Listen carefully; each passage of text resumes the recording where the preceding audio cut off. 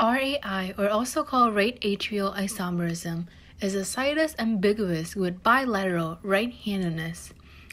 There is often complex heart disease associated with this syndrome. Here is an example of RAI.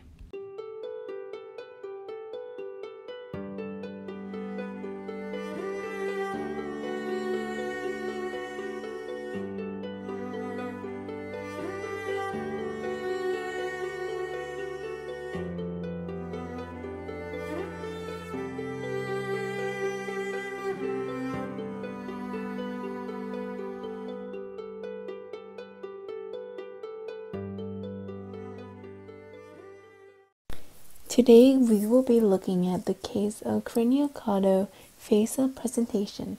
Let's start with the first step. Step 1.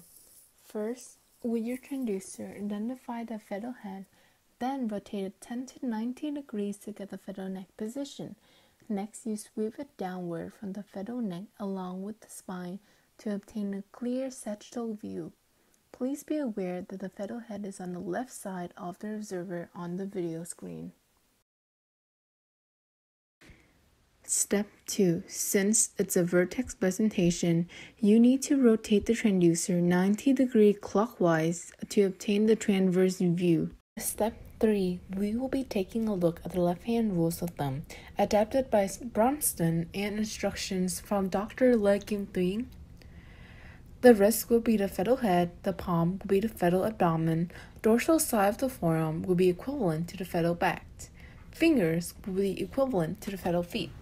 Put your left hand on the same position of fetal body. A small reminder that since this is a vertex presentation, the wrist, which is the fetal head, will be inferior. In this example, the fetal spine is at the bottom of the screen, so your hand dorsal will be at the bottom.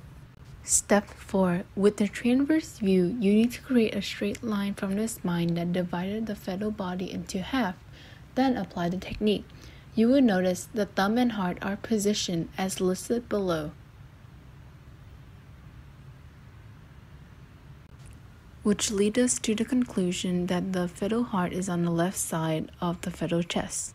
Thank you for watching our video. If you like the video, please hit the like button and subscribe to our channel to follow and have more content like this in the future.